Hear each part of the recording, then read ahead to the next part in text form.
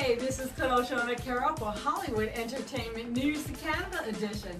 Hollywood Entertainment News, the Canada edition is brought to you by CAS, the nucleus powering your business solution and digital ecosystem. You like my hair? My crew's going absolutely crazy. They're going, what did you do to your hair?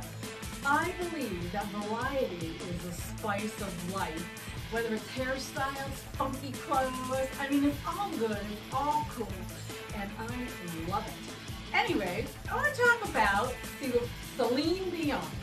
Celine Dion, and I didn't know this information until I looked it up.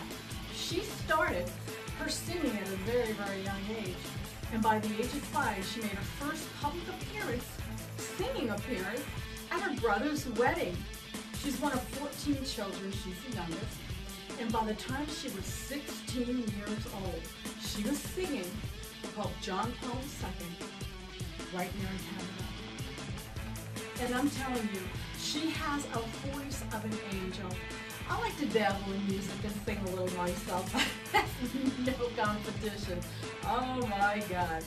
Anyways, I want to tell you also that you have to encourage your children's strengths.